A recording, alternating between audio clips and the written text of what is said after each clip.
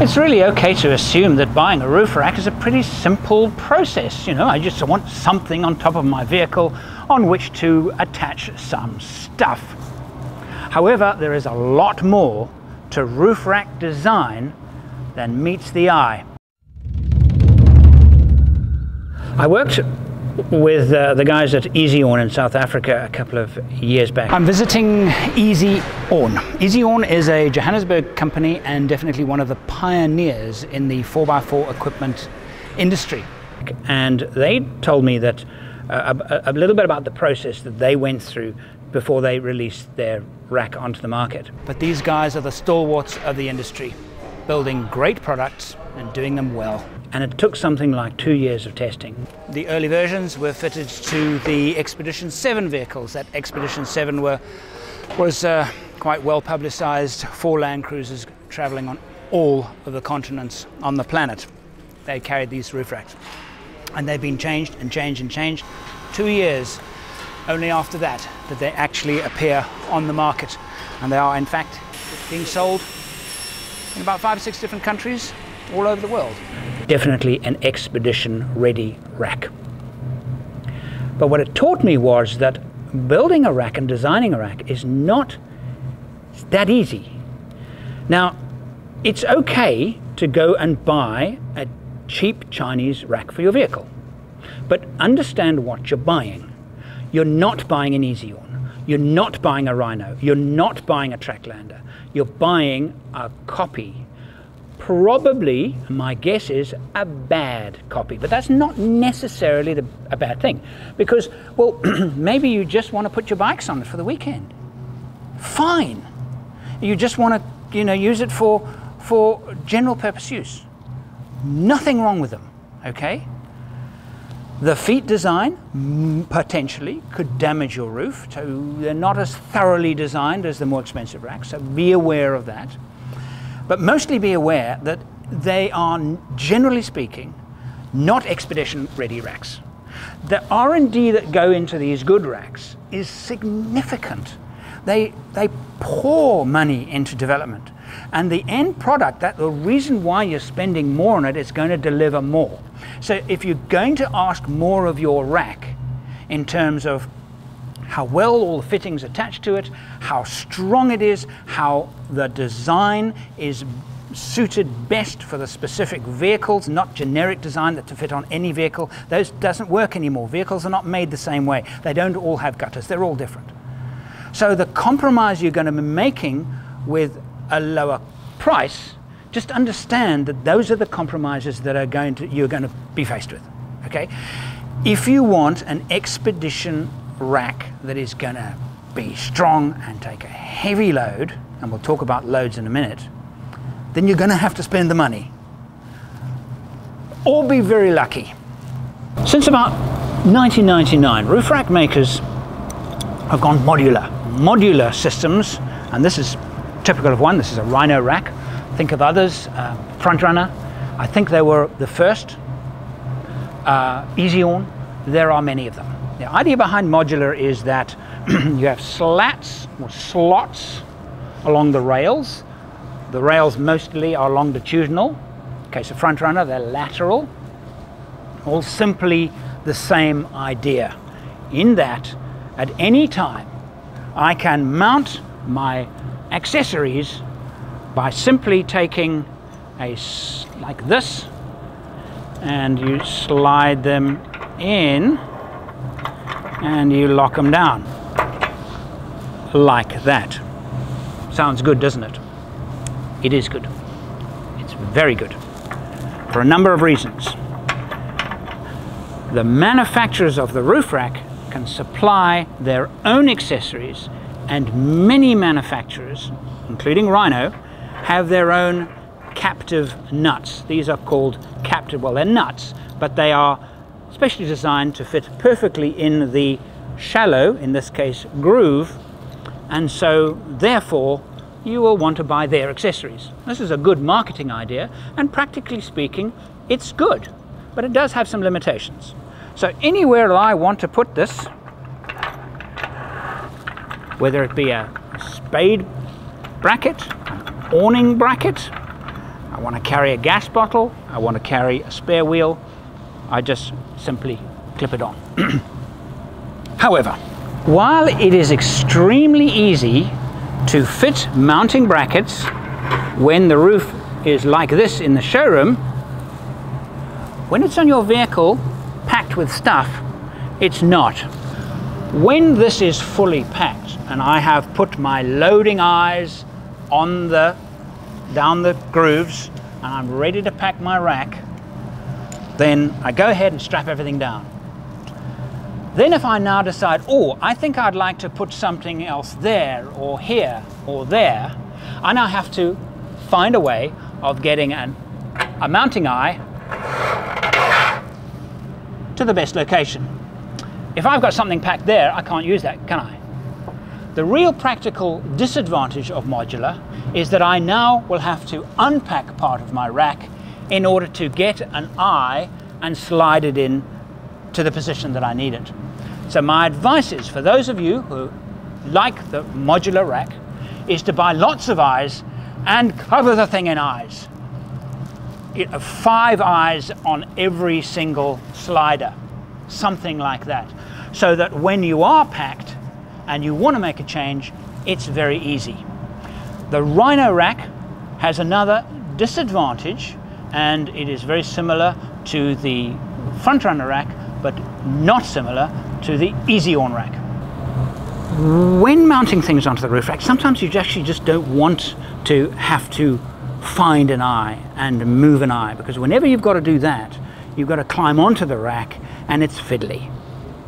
So sometimes you just want to get a bungee with a hook, tie on some firewood, something light, a chair, and you want to take a bungee with a hook and hook it. You cannot hook it on this rack anywhere but under here. There's a slot under there. You could hook it there on all of the lateral slaps, but not on the longitudinal snaps. I cannot put, I would have to go right around and hook it under there. It's a hassle. It's a practical disadvantage of some modular systems. But by far the biggest advantage of a modular type rack is the range of accessories you can get for them. But do not assume for a minute that a front runner accessory will fit on a Rhino rack. As a general rule, they don't. Some roof rack manufacturers, not that many, but some, make their slats the same size and suitable to fit a standard nut that you'd get from the high street. Modular racks, most of them are made for export. They can be flat packed. That is why the feet are separate. Almost all manufacturers of racks do that now, separate feet that you bolt on.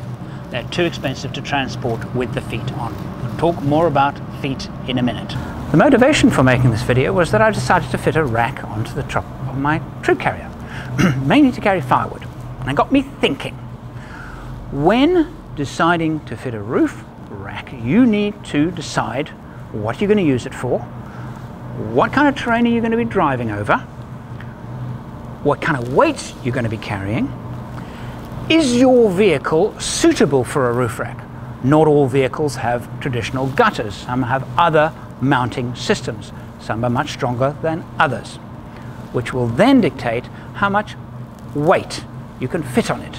So when going to your roof rack store, know how much weight you're going to want to fit. And the other question that the roof rack store might not be able to answer is the vehicle's mounting point suitable to carry that much weight? They might say to you, okay, our rack is suitable for 150 kilograms or 200 kilograms. Is the mounting, not the part of the roof rack and not even the feet of the roof rack, is the vehicle itself, are the mounting points suitable to carry that much weight?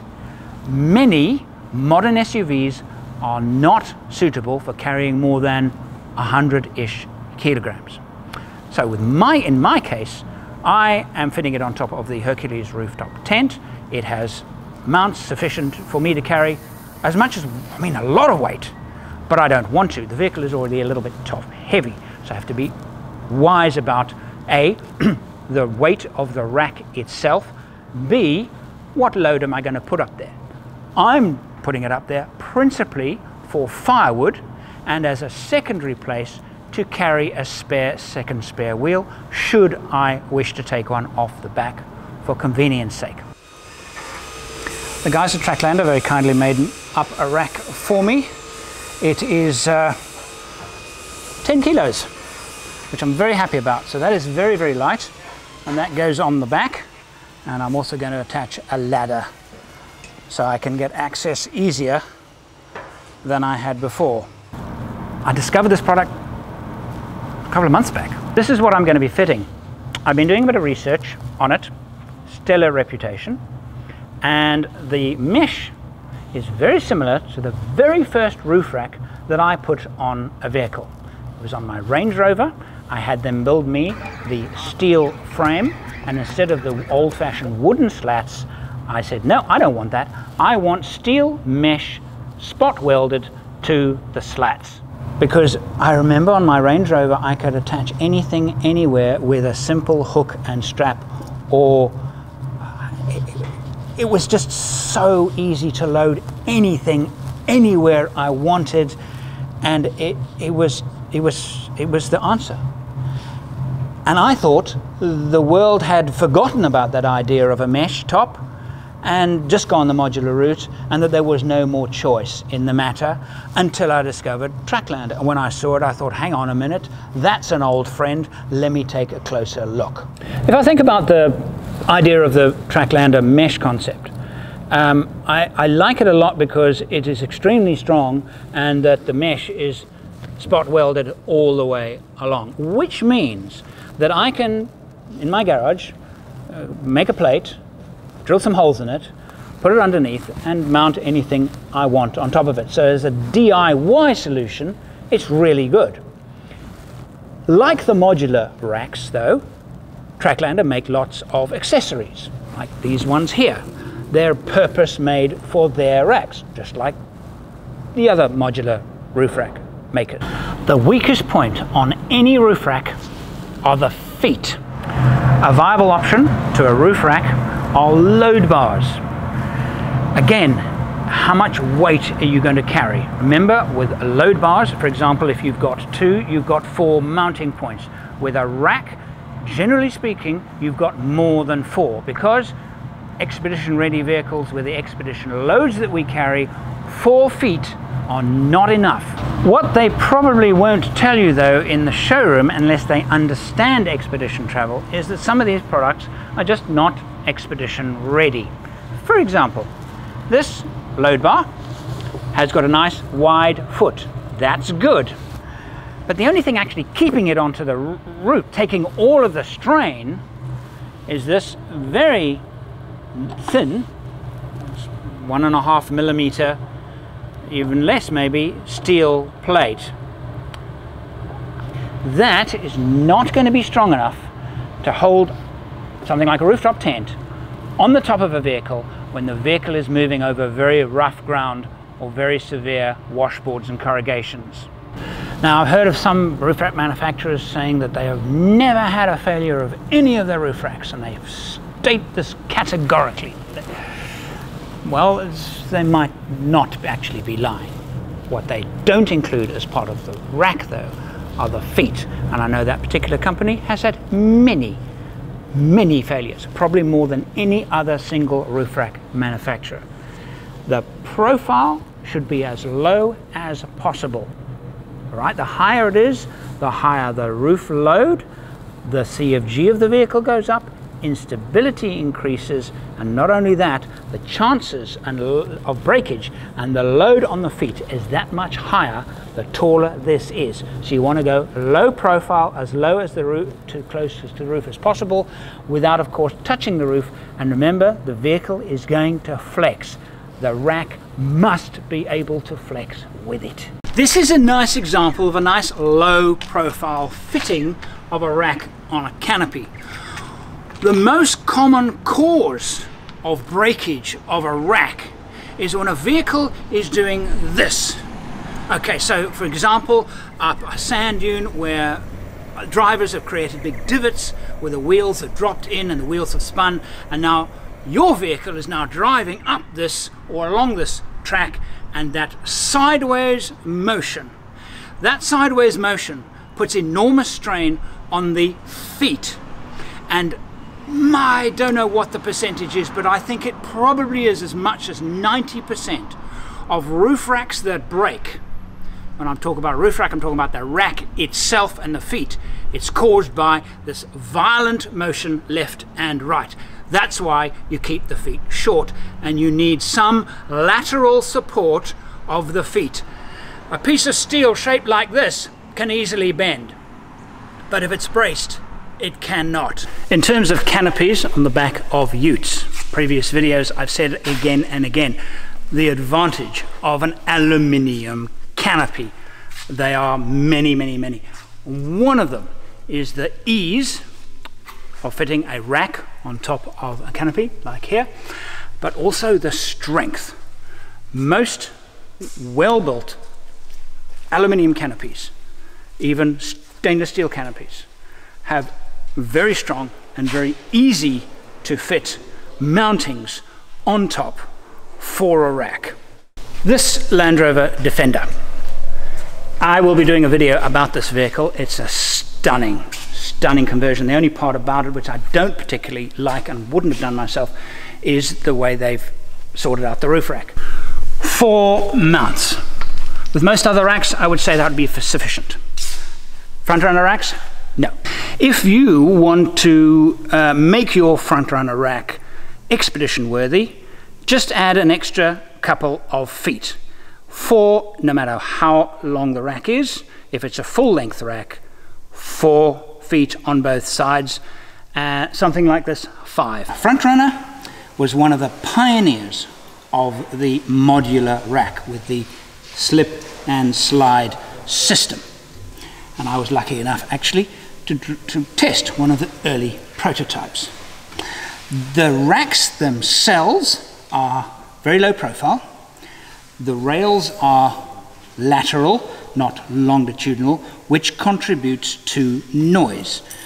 After its release, they had to spend a lot of time combating the noise, and they did a good job with air deflectors. But they are probably a little more noisy than the competitors, and because it has absolutely no longitudinal lines, there's no way I can attach anything to this wrap unless I've got one of these guys. I do recommend that no matter what roof rack you choose, test the fitting of the accessories yourself. Some, like this one, the tolerances are very tight, so it can be a bit fiddly to fit the accessories. Now imagine doing that every time you want to put in an eye, and imagine doing that every time you just want to put something onto the roof rack. So while Front Runner were the first to introduce this idea, which in principle is a good one,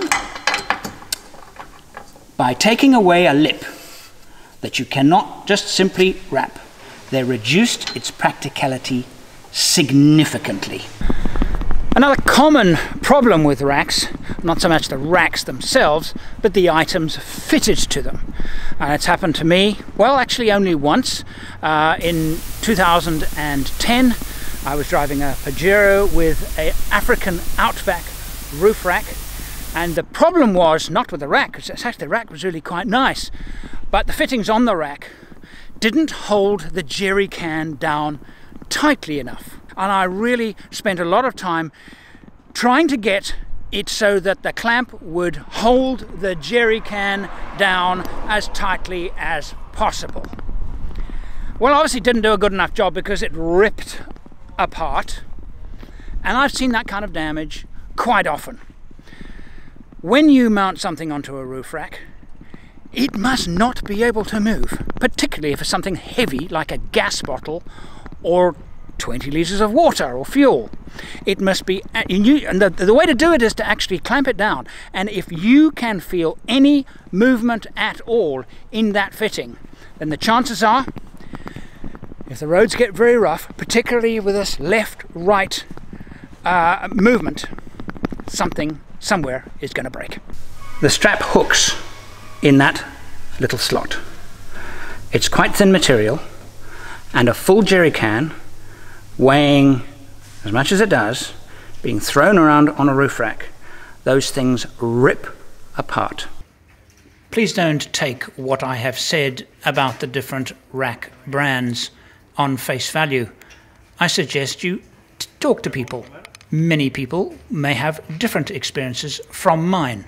Asking the rack makers themselves about claims that I have made would be completely pointless. To get a balanced view, I suggest going to resellers that offer a range of rack brands. Resellers that only sell one rack brand are obviously going to be biased toward that particular brand. Patreon is not just a way you can support our videos, but a way to get private videos, free books, exclusive merchandise, and much more. Click the Patreon button on the screen now.